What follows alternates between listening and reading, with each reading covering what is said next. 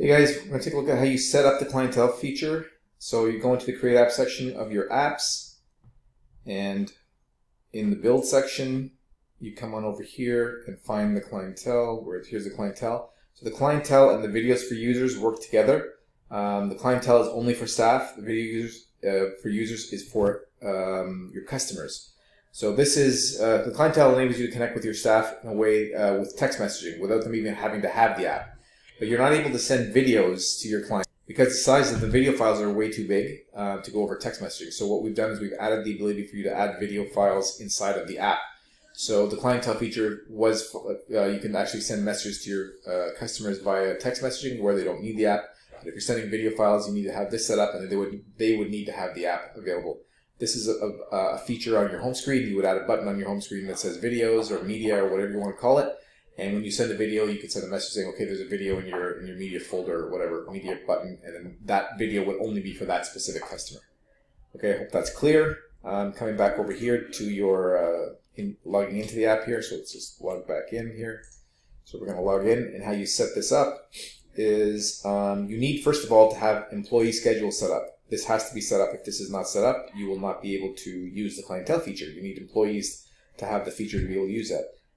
And then the customer list over here, you can set the employees up here, or they can actually download the app one way or the other. The employees now, if I'm not mistaken, you need to have the main employee, the guy that you set the admin. So when you set the app up, whoever that email was that you used, that's got to be the first email or employee, or not the first one, but at least that has to be set up as an employee as well.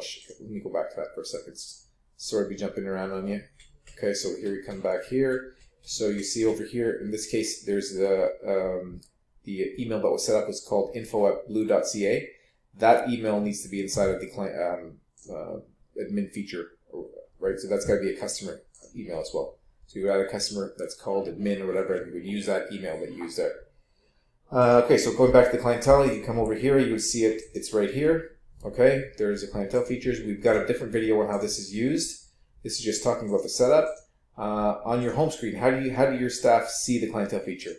You come over here. Here's the home screen for this specific app, and down here is we have another image. Now you can't map the clientele out on your normal home screen because it's only meant for staff. Only certain login credentials can see this feature, can use this feature. So it cannot be on a screen that you've got other functions on. Okay, so get that. Make sure you understand that. You add a different image here. Right, and when you add that image, you get this screen. You would select your image, call it whatever you like, and the function would now be called clientele. Okay, so you need a separate image, the same way that you would need a separate image for the hub, the same way that is the same way you need a separate image for the clientele. The same thing for the employee schedules. These are tabs only employees can see. Your regular customers that download the app that don't have access will not see these tabs. Right, so that's why they have to be on separate images, and they can't be the same. So you can't put clientele and employees on the same image. They've got to be two separate images. They can be whatever size you want them to be, but they've got to be independent of the home screen image. Okay, so this is the clientele feature here. The videos for users, now that one, you could put a button here saying media or videos or whatever, and then that can be mapped on the main screen because customers are going to have access to that.